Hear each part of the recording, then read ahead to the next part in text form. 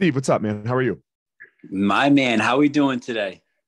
I'm doing well, man. I don't even know. I don't even remember how we originally got connected. I don't know if we started talking on Instagram first or what Absolutely. it was. I don't remember. Do you remember? I don't I vaguely remember you had you did have a post, like an inspirational post, like one of Okay. your quotes. I know I shared it on my story. Okay. And cause I don't know, a lot of things that you say, just they always hit home for me. I think I Oh, shared thanks. it and you started following me or I started following you and that was it. Something in the virtual world, right? Yes, that's how it It's good works. and bad, the virtual world, right? It's going to create a relationship for us and a friendship, which is great. But sometimes at the same time, it's so terrible for some people, especially like young people. Like it can be so bad for them because they're looking at you know, like you or me, for example, and they think that we've got it all figured out. And man, I don't have shit figured out. Nope, running on the fly every day. Yeah. Like I get these messages sometimes like, man, you're crushing it on this stuff and blah, blah, blah. I'm like, man, if you only fucking knew, if you Absolutely. only knew. I'm explain that for you. I mean, explain for how that is for you a little bit. Yeah, I mean, my days are always crazy. Like I don't follow a playbook. My life went backwards. I worked on Wall Street. I had the corporate job. I did what you were supposed to do. I went to college. I Mm-hmm. got my MBA. I hated it. I hated the corporate world, and I left it all to follow my passion. And dude, I'm in MMA. It got my soul. I started wrestling at a Mm-hmm. very early age, and I started rolling like jujitsu when I was in Mm-hmm. college. And I was like, man, like I love that more than going to work. And that just kind of got me into the whole world of MMA. And I ended up leaving the industry and moving in California. Let's talk about the beginning. Like what made you go do the corporate thing? Like you grew up in Rhode Island, you said, right? Yep. So what was the original appeal to the corporate? I think that, the problem with being young is you don't really know what you want to do. Who knows what they want to do as a teenager? Like Mm-hmm. it's a very small subset of people. Usually it's because you want to be a doctor or a lawyer, but for the most of us, we don't really know. And for me, my senior year in high school, we played something called the stock market game in my American experience class. And I just felt I had a knack for it. I loved it. And I said, something? I'm going to go to the school that's closest to Wall Street, which was Pace University in New York City. And I majored in finance and marketing and worked on Wall Street for 2 years and up in Connecticut. And man, like working for a paycheck is great for a short period of time. Like anybody can do anything and be happy for a few months or maybe a year. But after a while, that allure always wears off. And for me, I'm a passion driven person, probably like yourself. And I just Mm-hmm. can't go to work for a paycheck. I got to enjoy what I do, like genuinely enjoy it. I can't fake it. So I just grew out of it. How long did you do it?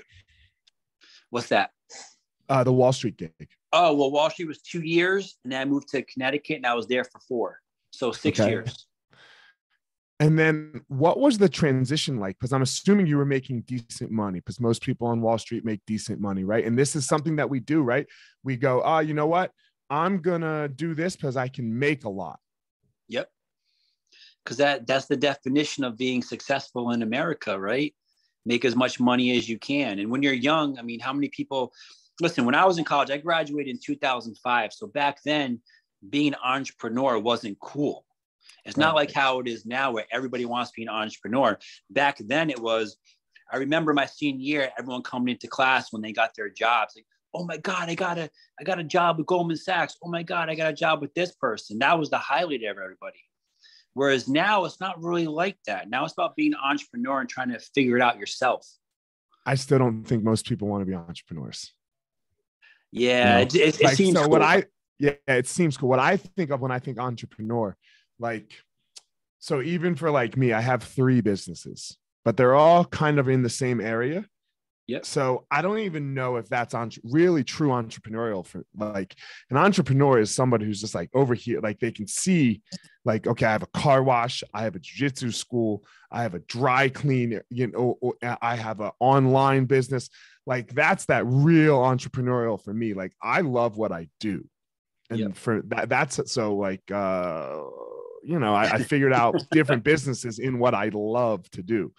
true entrepreneurs are like over here and over there. But, you know, I think that's just my opinion. Yeah, I can agree with that. I can agree with You that. know? Well, it's easier to have your staple business and start to veer off a little Mm-hmm. bit, little tentacles, like I guess Right. subsidiaries, I guess you could call them. Right. So I'm kind of entrepreneurial in my work, in how I would see it. I'm not full entrepreneur. So, but yeah, that was how it was for us. I can remember I went to school, man. I was a math major. It was like I was going to be a fucking actuary. Oh shit. I could not imagine sitting behind a desk all day, like figuring out probabilities. That sounds very terrible to me. No, absolutely not. I couldn't do that either. So what made you, was it a slow process? Okay, I'm gonna make a change, or was it like Inception, almost like one day you woke up and boom, change? No, I woke up and it was boom. I knew it. Okay. I'm a very passion driven person. So when you say that, there's a lot of, go ahead. Yes. I'm saying first, once I'm turned off, and that's it. It's a wrap. And I kind of can't get it back. Me too. I'm the same with like food as well. Like once I don't like it anymore, I'm over you. But until that point, I'll eat it every day. Sorry, I opened the door. No, you're good.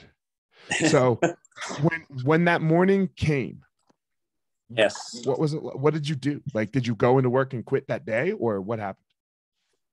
No, it was like a slow process. I should backtrack. It was a slow process of just, you start hating your life, and you start, you hate what you do, and every day it becomes more miserable.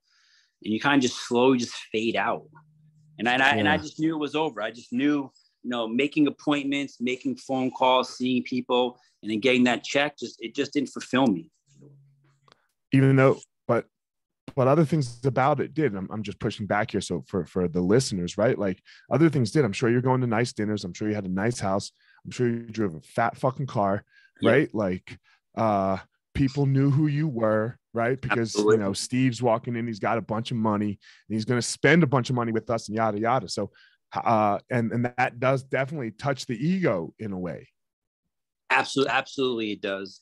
But again, I try to tell people money shouldn't be your driver. Like, I don't know, again, some people are driven by money and some people are just driven by, I don't say purpose, like purpose in their success, I guess you could say. For example, I go back into Wall Street right now and be in finance and make a couple $100,000 a year, no problem. But I know I'd be miserable. I'd rather find my way up to the top and doing something that I love. I don't even, I agree with you. And even if I don't meet the top of like this business, like maybe you don't become Tony Robbins and all right, but the chase is really cool. The chase for me is amazing. Yeah. Well, when you say the chase, it's like, when you're a fighter, you have to also love fight camp. If you want to be a fighter, it can't just be getting in the cage. I'm going to fight one day. You got to love the process leading up to it. Otherwise, you're going to hate your life as a fighter too. Yes, you have to love to train. Like if you don't love to train, then you're fucked, right? Because you have to train all the time. It's not just fighting. If all you do is fight, you suck. Yeah, true. Yeah, you suck. And then that's not fun either. That's not fun either. My friend used to say when I first started fighting, he's like, Elliot, you're not a real fighter, right? You're not a real fighter until you lose a fight and then choose to fight again. True. Because that's when you see, right? That's when you really see like, oh man, that sucked. Yeah, absolutely. That sucked. Do I really want to do this? Because that was terrible. And that's the beauty of wrestling. I always tell people, man, like every boy and girl should start wrestling at an early age because you're never going to win all the time. It's impossible. And you're going to lose. You're going to get embarrassed sometimes. You got to come back the next day and get on the mat and still go just as hard and be just as strong. So that's why I love that sport. There's something different to getting your ass kicked physically. Yeah. Right. Like I've lost at a lot of things, basketball, football, like you lose. And like, I totally understand all of that, but there's something different about somebody being able to hold you down, beat your ass, and you can't do anything about it. Like, it's not just I lost. It's this like emotional experience of Oh my God. Yeah, because you figure like whether it's wrestling or MMA or even jiu-jitsu, Mm-hmm. you're two people that have both given your soul for however many weeks preparing for battle. And then when another human beats you, it hurts. It hurts emotionally for a minute. I mean, you got to get over it Mm-hmm. and bounce back, but you feel that differently than anything else. What was your transition like into this new world of yours when you stopped the old job and became the new job and became this new Steve? I was me. I was me. Yeah. Even before working, the only time I ever felt truly free was on a wrestling mat. And Okay. obviously, when I got back onto the mat for jiu-jitsu, I just fell in love. It was like I couldn't wait to get out of work to be on the mat again to go grapple. And I Mm-hmm. also had that first like that drink the Kool-Aid of jiu-jitsu, where the first time I did it, I was like, oh shit. Cause I remember the first time. So I got invited down to come train one day. Cause I was a wrestler. And I'm talking to this dude who was a black belt. He said, you should come down and try it, cause back then, What year is this? this is 2004. Okay. Early still, pretty early. Yeah. So back then, wrestlers were just starting to get into jiu-jitsu more and more. And, Mm-hmm. and he was, come down, come down. So I went down and I had rolled for the first time. And it was his brother, Joe Abate, who at the time was a purple belt. And dude, he tapped me out probably 10 times in 3 minutes. It was probably the most humbling experience ever. I was like, oh my God. Because you're tough. You're a tough dude. You can wrestle. You've been on the mat your whole life. And like, you'd probably be okay with it if some badass black belt did it. But some like purple belt, like, dude, your belt's purple. How'd you fuck me up like that? Seriously, it was a crazy experience. And I think some people would be discouraged after something like that, right? But then there's other people that it drives them and motivates them. It's like, I don't want that to ever happen again. I have to learn this. Mm-hmm. And it was such a humbling experience that, man, I was addicted. I was doing gi every day, the double class, no gi, no gi. And I just went balls out. I think it's so interesting, like what you just said right there. And I think it ties to, I'm gonna jump subjects a little bit, like this idea of, oh my God, like that just happened to me, and they run from it. I think like the police problem that we have, I think it comes down to that. I think it comes down to like, how are you not running towards jiu-jitsu?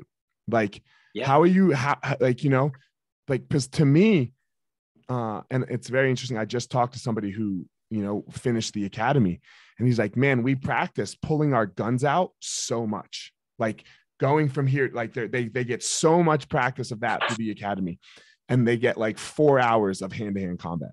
And I'm like, dude, it should totally be the other way around. Agreed. Right? Like totally agree it should be all jiu-jitsu.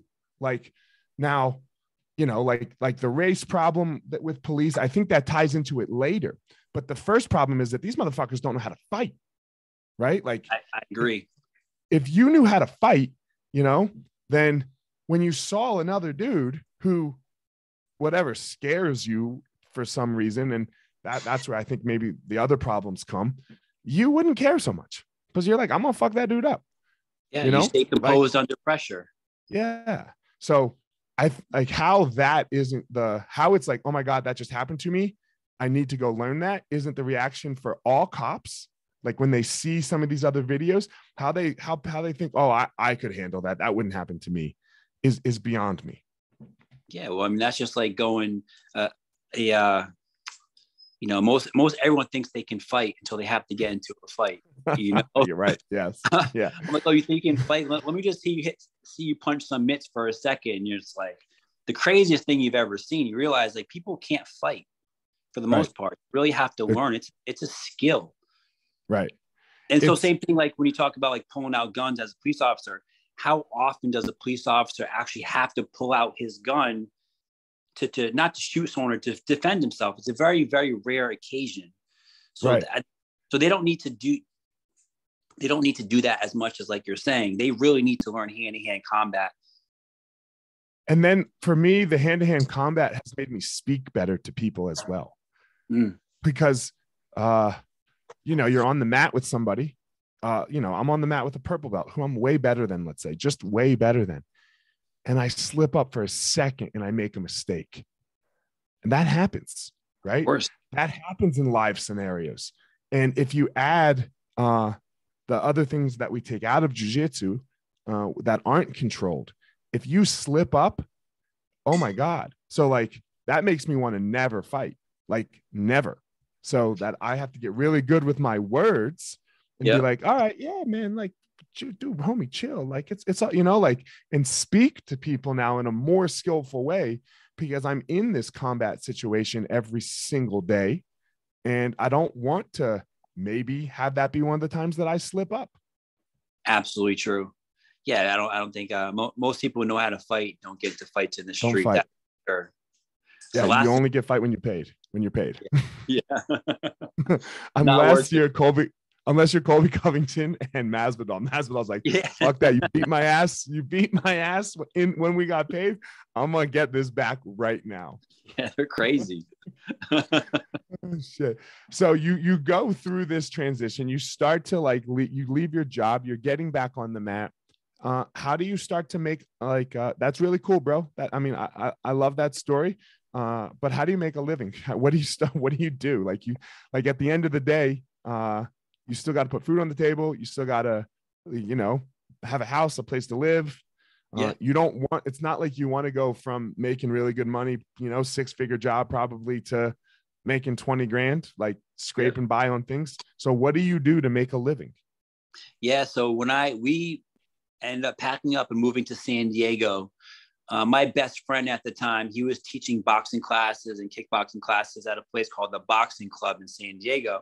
Mm-hmm. Now, during the time I was working, I would probably go out there once or twice a year just to train and have fun. And I was doing jiu-jitsu at the time. This was before he even started grappling. He's now a black belt. He's a monster. But I would go out there and I was always like, man, if I ever leave my job, I'm moving here and I'm going to come work at the boxing club. And I actually started working at the boxing club. So I was teaching the boxing classes. I was teaching the kickboxing classes and holding mitts and doing the no-gi. And dude, like, I actually enjoyed that. I enjoyed making $50 an hour more than making, you know, money in finance. So that's what, I mean, ultimately that's what paid the bills between that and my savings. And I trained. I just trained. I was ate and slept in the gym, eat, sleep, gym. Yeah. And when you say you were married at the time? I wasn't married, but I am now to who my fiance was at the time. Yeah. Gotcha. Kids, no kids? Like, did you bring your whole family out or? Yeah. Well, I didn't have a kid yet. So I have my 8-year-old son, Jax. Nice. Yeah. So you move out there, you're doing this eat, sleep, train thing. And then what comes next? I had an amateur fight. Someone last minute said, hey, Steve, would you do this amateur fight? And I was like, never really thought about it, but I said, yeah, sure, why not? And I did it. And let me tell you something. The most terrifying experience of my life, terrifying, and the most exhilarating experience of my life at the same time. Like after that one fight, I was literally addicted. After I left that mat, or it was a ring, it was an amateur fight, it was in a ring. I was like, I got to do this again. And I just kept on going at it. And I did the backwards approach, I should say, when it comes to MMA. One thing I don't like about the sport is I feel like guys feel like they have to fight whoever the toughest guy is all the time. Whereas boxing, they build their records to get that composure, get that experience, you know. So my first 8 fights were bums. I won 8, quick. I fought like every other month. And I got the experience. I was still scared every single time, even against a guy who was like 0-5, you know? And I just built that and I really enjoyed it. But I did beat up my body, just nonstop fight camps for like 2-3 years. I didn't stop. Right. Yeah. MMA and boxing are way different in that aspect, right? Like, and I think MMA does it unskillfully in the sense of, look, I had 5 fights, maybe 6. Yeah, 6 fights. And then I was in the UFC. Yeah, that's crazy. Like, I'm terrible at fighting. My fight skills are good, right? Like all of the skills that Elliot has. Okay. But I'm terrible at fighting. Could you imagine playing 6 football games and then being in the NFL? You've played 6 fucking games. Truth. Right? Absolutely true. Yeah. 6. You play 6 football games in a season as a Pee-wee football player. So true. Right. You know, so like showing up and going to a football game, the feelings of that are very normal. You know, you get used to that. You get used to the pressure and how it feels to walk out. Dude, I walked out 6 times. And then the next thing I know, I'm in this massive arena with thousands of people in it and millions of people watching. And you're like, oh my God. Yep. There's no practice at fighting. Exactly, dude. You can spar as much as you want. It doesn't truly prepare you for getting in the cage live under pressure. Your reflexes are different. Your timing's a little different. It's just a much different ball game for sure. It's live go. Like it's the only time that somebody's really trying to knock you out. Like knockouts happen in the gym, right? Like, and those things happen, but no one is trying to, right? Exactly. You know, so there's just a different intensity to that. Like, you're not like, when I go to spar, I'm not like, you know what, I think I might die from getting head kicked and then pounded out. Like that never went through my head. No. You know, but it does go through your head on fight day. Oh yes, it does. And adrenaline too, right? It's not easy to control adrenaline. You know, when you go in sparring and you go against other monsters, like I was sparring with Kelvin Gastelum and Michael Chandler. I was at Alliance in San Diego. Right. And dude, we punched the shit out of each other, but it's different. It's not like going into a cage and fighting another human and you have bad intentions and there's a lot of fun. You have adrenaline, and that adrenaline dump, you cannot replicate that in a gym. You can't. So you're not a UFC fighter, you know, and I don't know what your record is. I didn't look, you know. That is not what you do. You do this Smash Global thing. How did you transition into that? Yeah, so I went 8-0, right? And then I had the opportunity to go to Melbourne, Australia to fight their number 1 kid. His name was Nick Patterson. I think he was 16-4 at the time. And so I went to Melbourne. I felt great. I had to lose 20 pounds on fight week. Unfortunately, it's like I gained weight on the plane. It was crazy. And no excuse. Right. But that night, man, I just, fighting at 3 o'clock in the morning. I didn't train for that, and I should have. I regret that. But dude, that first round, that first exchange, and I was pitter-pattering. I threw a left hand, he threw a right, and he caught me. It was like split time. I have this picture, like shows me slightly missed and him catching me. I dropped. I remember being on all fours, pouring. First time I dropped like that. And I can't train for this. So I'm on the ground. I'm on all fours. My nose is pouring blood. He's behind me throwing punches. It sounds like gunshots going off in the back of my head. But obviously you don't really feel it. Adrenaline. The ref's saying improve your position. I'm next to my corner. He's yelling at me. We're the main event. The crowd is so loud. I can't even hear myself think. I've never been in that situation. All I had to do was turn over, pull guard, get my composure back. I mean, it's common sense. But before I could even thought about it, the ref, ended the fight. Fight was over. Back to my hotel room. Literally, I was like, I remember the movie Friday. Mm-hmm. I remember I was in my hotel room. I had anxiety like I never had in my life. Never felt that loss. I gave everything for that fight. I was in my hotel room. I'm like Chris Tucker in the pigeon coop. Remember when he smoked angel dust? I'm really like, that's exactly how I feel. I was like an outer body experience. I'm by myself. My other teammates, my coach, they went out and partied. I'm not that guy. I'm like more of a reflection kind of person. I stayed back, and I just kind of knew it was over. I think I was 33 or 34 at the time. I had knee surgery prior. I had a pinched nerve on my neck from fight camp. And I was like, man, I don't think I have it in me to go through, 3-4 more fight camps. I just wanted to make one run to get to the UFC. And I was like, man, at 34, I don't think I can bounce back and do this all over again. So I said to myself, what can I do to stay in my sport that I genuinely love so much? And it was either open up my own gym, which at the time I didn't want to do because I was like, I got to fucking be up at 4 o'clock in the morning, train people at 6. And I got to clean mats at 10 p.m. I'm not doing it. So I said, what can I do to make it better? And at the time, and I always say, no disrespect to the fans of MMA, I just felt like MMA was very NASCAR crowd. it just grew so fast in such a short period of time. It was very tap out t-shirts, Bud Lights, everyone bleed, bleed, bleed, you know? Whereas boxing has centuries of histories and buildup, and you have, you know, 70-year-old couple going and sitting in the first row with a fur coat and a suit. I was like, I want that. Why crowd. does nobody boo at a boxing fight? It never happens. Yeah, you're actually right.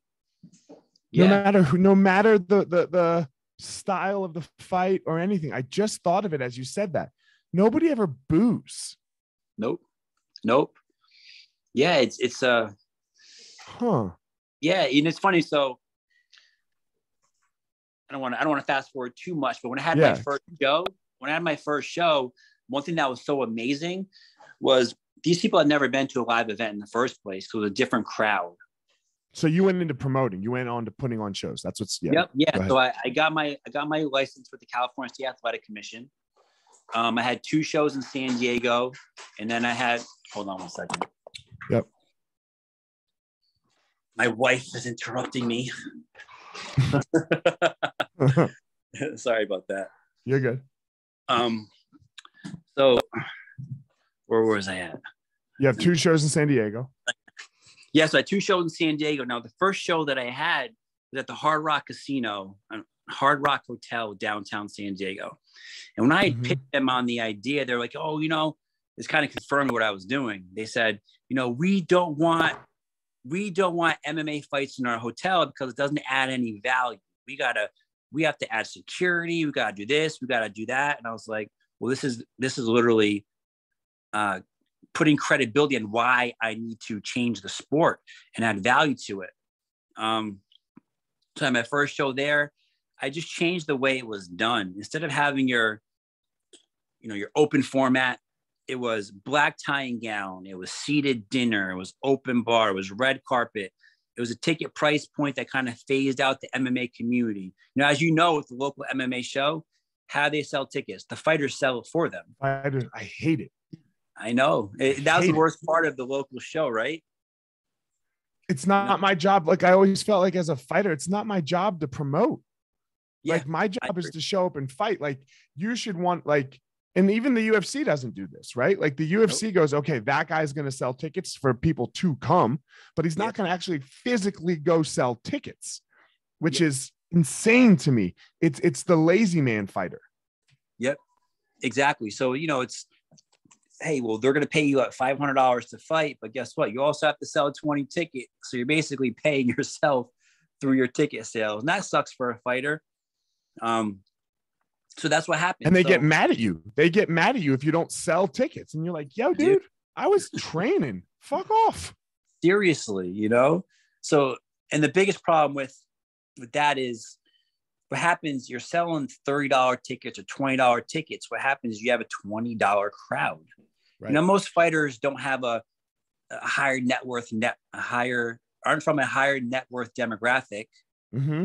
They can sell, you know, for example, they'll offer, hey, we could sell $100 VIP tickets. How many fighters are selling those tickets? Not many. Mm-mm. You know, so I want to bring in that crowd that would pay $300, $500 for a ticket to go watch MMA, like you would if you're going to sit in the front row of a boxing venue. I mean, those people are paying thousands of dollars. So I want to provide an experience for people to come and not feel like they're in this threatening atmosphere, so they could network as well. So like I said, that's why I made a black tie and gown, the whole seated dinner, the open bar. A lot of celebrities come. I honor someone who's made a significant impact in the sport or in combat sports in general, because that kind of draws a lot of people, and it's kind of a way to give back as well. So a dude who was a fighter, a dude who was a finance guy, who became a fighter, who quote unquote didn't make it. Yeah. And then does this fight thing a little different. You're not you're not competing at all with the other local shows. No, not at all. Nope. Other than maybe, you know, going after some of their fighters, but you know how it is with local shows, you're not putting anybody on a contract, and fighters are stopping just to find fights on local shows in the first place. How do you pay the fighter? Like, you know, because it sounds like this way has some expense too, you know, a much higher expense than, you know, all you do is show up and give them money, or all you do is show up and, you know, for $20, and then they go buy their beer and yada, yada. Yeah, absolutely. So, but I also have, you know, you go to a normal pro fight, a local show, there's about what, 15, sometimes 20 fights on a card. Mm-hmm. You know, crazy. I only do 5 fights because if you're going to an experience like this, generally after about 4 fights, people start losing interest. You've ate dinner, you're drinking, now it's 11 o'clock. You're kind of, let's go on to the next thing. So I max out of 5 fights. I actually hope that one of them falls off. So I have 4. Okay. 4 is the perfect number. But I had a show where I had 4 fights and 2 of them didn't make it. I only had 2 fights. So the day of, I'm like calling salsa dancers to come and dance in the cage. I did a female grappling bout as well. Got it. So, but yeah, so you go for 5, you hope one falls off. If it doesn't, it's no big deal. It's 5. If one falls off, you still have 4. Exactly. Yeah. And that's perfect. Yeah. Cool. Because then I can do like 2 fights, an honoring ceremony, 2 fights, or I'll do like 3 fights, honoring ceremony, main event, depending. Mm-hmm. And you still train? Yes. I train very hard in a different way, like more strength conditioning. Okay. I've had a lot of injuries in the last couple of years. I tore my ACL a year and a half ago. And then 6 months after, right in the middle of COVID, that sucks. Yeah. And then right after 6 months after my ACL surgery, the doctor cleared me to start training again. First day back, a month into training, I tore my Achilles. Same leg? Other leg. I wish it was the same leg. So both of your legs are fucked rather than just one. So both my ACL healed amazing. Like it's fine. My Achilles, man, is a nightmare. Yeah. July will be a year, and it's probably 70% maybe. Yeah. Tough injury. What advice do you give to people who, like, you know, they hear your story. Steve quit his job and yada, yada, and then moved on. But sometimes, look, fear's a real thing. Absolutely. Right? Fear's a real thing. And people get stuck. You get stuck because you're afraid. Yep. And you've been afraid, and I've been afraid, and we've all been afraid. But somehow we've been able to conquer that, right? Somehow we've been able to you know, what does Joe Rogan say? Quiet the inner bitch. Right? Yes. Absolutely. So, and I love that statement, but it's not so easy for everyone. And especially right now in the world, we're seeing a lot of people struggling, right? A lot of people are struggling. We're seeing a lot of things, right? You know, people are quitting their jobs, and people are, you know, these mental health problems because of the pandemic. And I'm not talking the legitimacy of the pandemic or whatever. It is a result of the pandemic. What do you say to these people that are really, really stuck? Man, want something different. You have to take a risk. You can't be scared of uncertainty. And that's a problem. You know, I'm big on the whole hard roads become easy, easy roads become hard mindset. Okay. You know, so you start with the easy road, which is just, let's just do what's easy. Be in corporate America. Every single one of those people, for the most part, will complain over time. I feel like you rarely find people who are entrepreneurs that do their own thing that complain about it or they're unhappy. Yeah, it's a struggle, but usually they enjoy the struggle. I enjoy it. I enjoy the chaos. I enjoy the uncertainty. I have times where I doubt myself, which is probably every other day. But what does that feel like? What does that doubt sound like?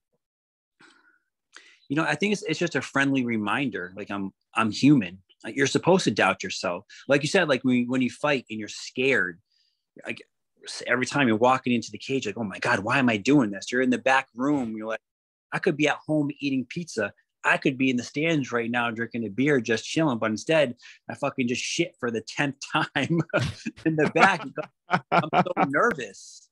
You know, but dude, I used to hate to fight in Vegas because like you look out your hotel room window and there's all these fine ass chicks partying and you're like, I'm up here scared shitless in a fucking locked in a hotel room, not eating, you know, like, oh my God, like, what am I doing? Like, what am I doing? Yeah. You know, at least like when you fight in like Lincoln, Nebraska, you don't see anybody having fun. No, absolutely not. We're at one of the places I used to fight. It was way up in the mountains in a place called Pala, California, down in San Diego. Okay. And every time we get off the highway, we start to go up this mountain. It's probably about 6 miles of like turns. Yeah. Like my heart would be coming out of my chest. I would turn silent, so nervous. I'm like, why am I doing this? Why am I doing this? You know, and no one else really knows that you're going through those emotions because you're also, because you're trying to hide, trying to go, I'm calm. It's no big deal. I'm fighting. I'm a tough guy. When in actuality, you're like, dude, why am I doing this again? Right. And this teaches us how to overcome fear. You know, Agreed. Everyone doesn't have this lesson of fighting. You know, I wish everyone did. I wish everyone had to go do 3 fights, because 1 fight's easy. Just walk in the cage. Okay. You don't know what to expect. For me, my second fight was the worst. But I was like, oh my God, I've never been scared like that before in my life. And now I'm going to do it again, you know? Yep, so exactly. We've had these lessons. What are some steps that you take in your daily life now that help you overcome these fears and these doubts? Man, honestly, I think that I don't know if this really helps a lot of people, me saying this, but I feel like I've failed so many times that failure doesn't scare me anymore. It's just part of life. And that's the biggest problem with people. People are so scared to fail, whether they're scared or they care what other people think about them failing. And that's another problem with society now. I don't care. Yes, I shouldn't say that. I do care what people think. Everybody cares, but you have to just overcome that we all have struggles. We all have problems. I just talked about this last night in my class because I cooked a pastrami over the weekend for the first time, right? Yep. From start to finish, from like I cured the corned beef, everything. It's a 5-day process, right? This whole cooking of a pastrami. And I got done and it wasn't that good. It was okay. Like I cook well and it was just okay. And I was like, man, I don't think I want to go through this whole 5 days again to learn. Because like, you know, learning how to cook well or something like that well takes practice, just like everything else. But each time's fucking 5 days. Fuck my life. So I was like telling everybody about this in the beginning, like joking around. And then I used it as the speech. I was like, look, I have no problem telling you that I failed at cooking a pastrami or that I failed at anything. And I literally said those words. I don't care what you think about me. Like I care. Like I care. It's a really weird thing, right? Like I don't want to be an asshole, but if you think I'm an asshole and I'm not doing asshole shit, what can I do? You know, what can I do? It's absolutely true. I saw a good thing, you know, about offending people, right? It's impossible not to offend people. You know, if I'm talking to just you, can I offend you? Yes. Now, let's say I say the same thing to 10 people, 100 people, 1,000 people. You're always going to offend somebody at some point, no matter what. And you can't get past that. And people have to get over it. You just have to be yourself. Look, it's what your shirt says. Hate, right? Like, I might offend you, but the question becomes, is it coming from like a hateful way, right? Am I saying all Black people are bad? Well, now look, I'm offending a lot of people and that's hate, right? There's this difference, you know, and I like with the whole free speech thing that we're talking about so much now in the world, right? Like, man, if it's not hate speech, and I agree that we shouldn't allow hate speech, right? Like, you know, but if it just makes you sad, go like, look, that's on you not to be sad, homie. And then I can try my best to not make as many people sad, but like nobody can offend me. It's my choice whether or not I'm going to be offended. I agree with you. It's a fact. So speaking of that, I'm also I'm running for Senate here in Connecticut, you know, and where I am. So I'm already past the primary. I'm going up against a guy named Martin Looney, who's going into his 16th term in office, which is already a problem. Already a problem. Now, me as a minority, I'm half Black, half white. I'm also Republican now. Was a lifelong Democrat. I just become more conservative with age. I actually hate the two-party system. It's more like liberal and conservative. You kind of bounce through. Like, dude, I'm liberal on some things. I'm conservative on others. My values just align a little bit more with conservative side. Having a family, owning a business, just normal stuff. But this like party affiliation is literally what's dividing us. It's terrible. terrible. It's so terrible. I I can't grasp it. Like, I look, I'll say I'm half black too. I'm half black, and my dad's black, my mom's white. And maybe let's say I lean a little more the other way because of like some social issues. But yeah, like where okay, quote unquote, my party is now, go fuck yourself. And I'm sure you feel very similar with the Republican Party, but like go, no fucking way, Yeah. So like I think most people are here.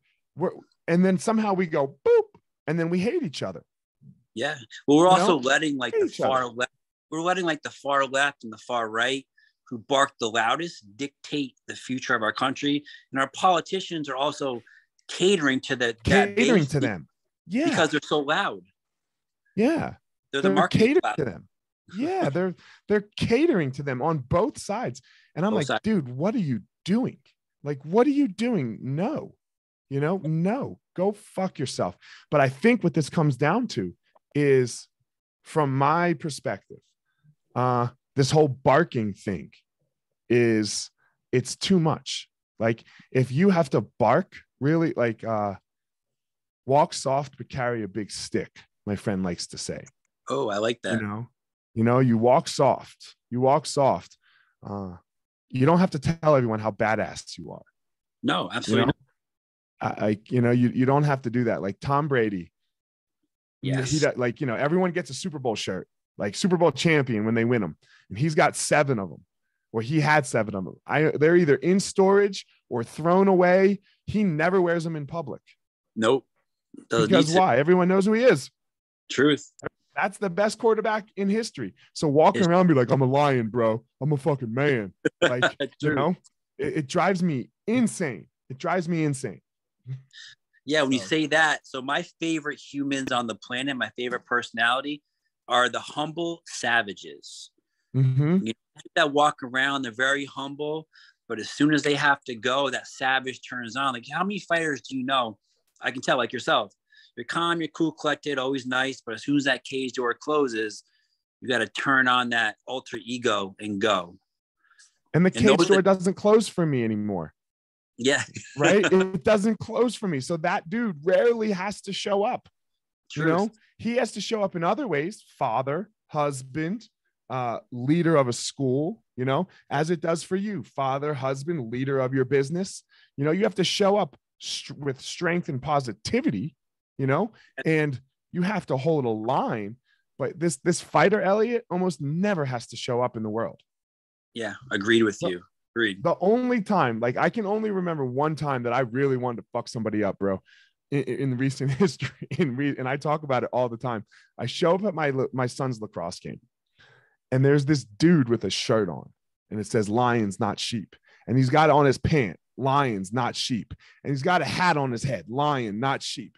And I wanted to walk up to him and be like, "Yo, bro, I'm gonna fuck you up, and I'm gonna show you that you're not a lion, okay?" I'm not saying I'm a lion. I'm not going to say that. But what I'm saying is you're not. And the reason I know you're not is because you're screaming that you are. You're screaming that you are. So let's just take that shirt off. Like, just wear one piece of paraphernalia. Don't have all of it. Like, you're trying to, I can't stand it. And then that was again on the, go ahead. Yeah, that was like the tap out phase. Tap out hat, tap out t-shirt. Half these guys never even trained in the first place. Like, why are you wearing that stuff? I never even wore a tap out piece of clothing ever. I did because I was friends with those guys because it was like we were OGs back in the beginning. So that's but that's different. Yeah. Support the brand. They're a very, very integral part of the growth of MMA. But a lot of guys, like the Lions, not sheep, that same mentality. And then on the other side, we're like it's okay to be weak. No, it is not. No, it is not. No, it is not. It is not okay to be weak. We believe, I'm sure, I feel you're probably the same. Yes, it is my job to bring everybody up in the world. I would love to be able to do that. Yeah. But I also see it as my job to bring my fucking self up. Absolutely. I have to bring myself up. I'm not here to be protected. I will protect myself. You have to. it just, I can't like, so you have this one side screaming one way, right? And then especially with men, you know, and that's, it kills me with men. One side screaming one way, and then you have this other side like it's okay to be weak, and I'm just like, God damn it, what? How do we get here? Yeah, well, you know what it is? It's the all. So right now there's this all or nothing movement, right? So it's these men who think they're so tough, and that's toxic, right? The lions and sheep people. So then the far left pushes back with, no, you don't have to be tough, and you can be weak, and a man can be defined as this and that. It's no different. I don't want to go off topic. I'm only saying it because it's like yesterday, the abortion topic, right? You have one side, which is the right. They're saying they're pushing back on the abortion narrative because the left is saying it's okay to have an abortion in 9 months. Now, listen, that's murder. That should not be allowed. But then you have the people on the right, on the other side, that are saying, no, you know, the complete opposite. So we need to have abortion. So they push back on each other so hard. Like, why can't there be a compromise? Why can't there be like, hey, listen, you know, we should be able to have it up until 12 weeks. That's a compromise. The left gets a little bit, you might be a hardcore Christian and be against it, but at least you're appeasing to the masses in some capacity. Look, for the world, I'm pro-choice, right? Yeah, for like how I see it, I'm pro-choice. I do not think that you should be doing that past a certain amount of time. Like, we should have had that decision made. Now, look, if the health and the risk of the mother and the baby come into play, we have some circumstances that we're going to have to deal with. Agreed. Right? Like, and then on the right, like, but it should, like, there are some hard statistics around abortion and what happens when we make it fully illegal. Crime is going to go up, right? Because you're going to have people having babies that don't want babies and that we don't want to take care, that they don't want to take care of. Okay. Crime will go up. People will be killing themselves while trying to still have an abortion. Right? Like, we know these things. We know these things about abortion. And we shouldn't be having late-term abortions, barring some major catastrophe, you know? Agreed. And with, you know, for example, with the left, they want, you know, the crazy lefts, right? Obviously, like the crazy lefts, they're like, 39 weeks. It's like, yeah, dude, no, you know?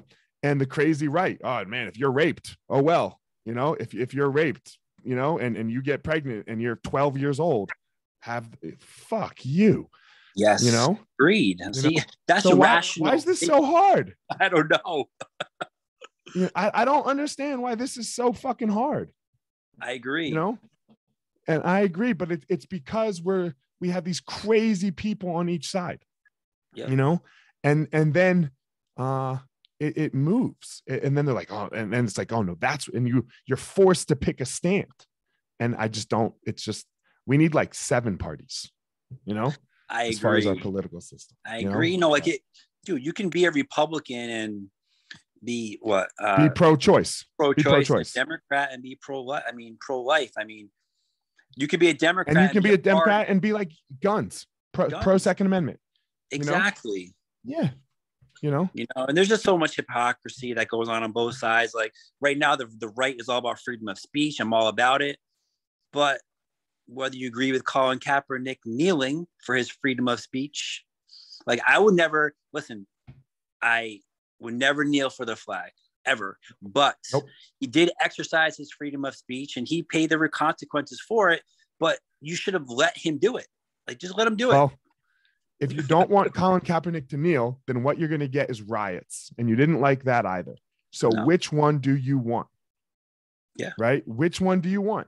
Do you want him to kneel? Because that's as peaceful as it gets.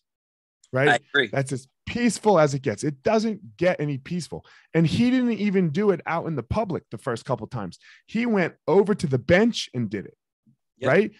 Away from the team, everything. And then somebody saw it and it, boom, took on a life of its own. It couldn't get more peaceful. Truth. But you don't like, for example, the George Floyd riots, but you don't like that either. Truth. Right? So how am I supposed to protest? right? Agreed. Look, I you're agree. a black man.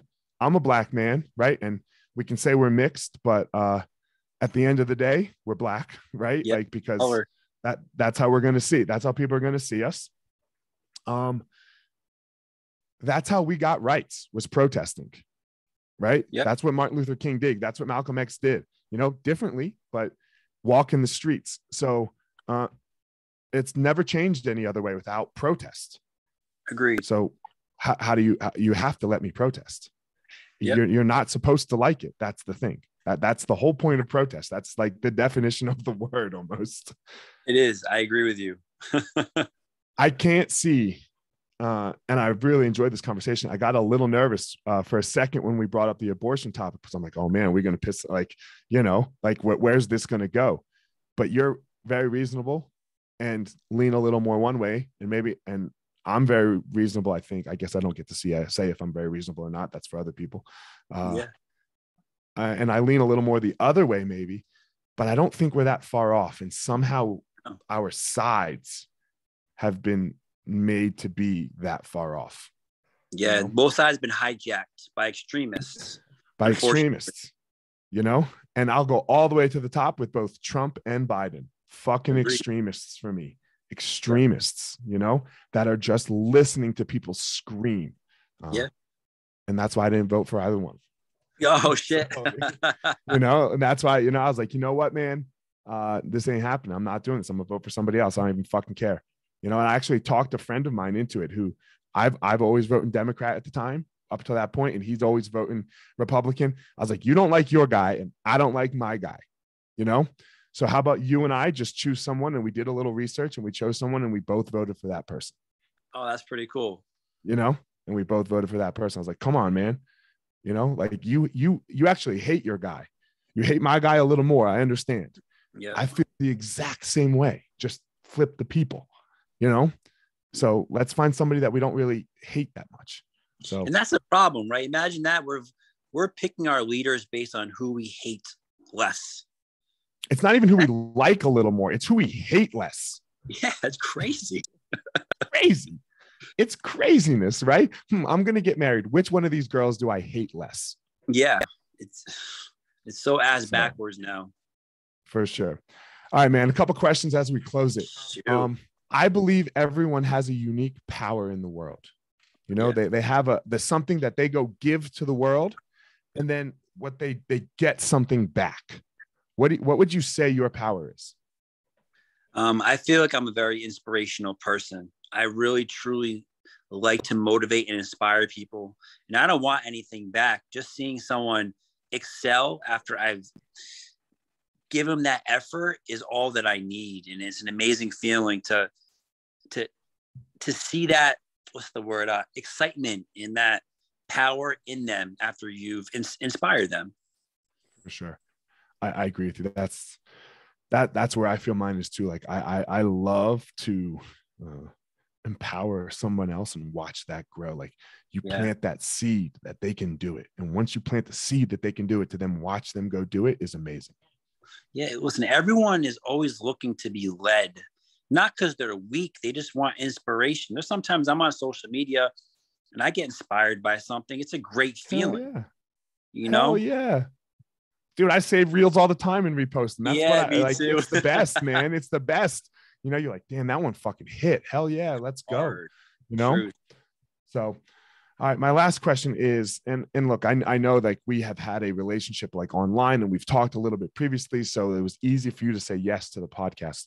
But in general, I think everyone always wants like this ROI, like, okay, I need an ROI on my time, you know, and it's like us, you know, like, and I think it's a problem with the world a little bit is we're always looking for an ROI.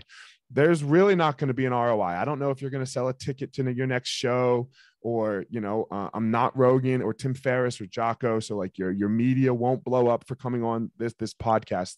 Why take an hour out of your day and remove our relationship a little bit to do some dude's podcast who might not move the needle at all? Human connection is the most important facet of life. And having like new conversations with people, even when they're forced like this, and not knowing somebody is an incredible thing. You know, like me and you not talking before, and then speaking right now, you realize how much you have in common with people. I'll give you a great example because I'm running for Senate. So like I go knocking on doors and I'm meeting random people, and sometimes they're Democrat, sometimes they're Republican, but every single time, if they give me the opportunity to speak to them, everybody has the same problems. Everybody is literally the same. You know, so you don't realize that unless you actually go and speak to people. So speaking to somebody new is an amazing thing, and I love it. It's my favorite thing. It's one of my favorite things to do. My wife, I always say she won't go to the grocery store with me because I've made friends with everybody in the grocery store. So and look, we don't go to dinner or anything like that. I just know I'm going to go see them a couple of times a week. And when I go to the store and I talk to them, you know, and it's great. Like the being able to have a conversation with anybody and really hear them is such an amazing thing. It's such an amazing skill that I've had to develop through podcasting. I really enjoy it. I agree. It is actually a great skill to have. And again, you're being asked questions on the fly and on the cuff compared to like I said, I hate the scripted stuff. Hate it. Because you don't feel as connected. Read the paper, answer the question. Yeah, for sure. Yeah. Like when the person, like when you see them, they read the question and then they ask you. And they read, like, I'm like, oh God, it's gonna be a bad podcast. Yeah. Right. You know, like so. All right, man. I appreciate you coming on. If anybody resonated with you or connected in a way, tell them where they can reach out to you, follow you, all that stuff. Like, share it away. Yeah, my personal IG, so it's Steve Orosco, or you can just type in Mr. Smash. It should pop right up. My business, my IG is Smash Global. For my MMA, I'm having my next show in Los Angeles on May 19th, smashglobal.com. All right, guys.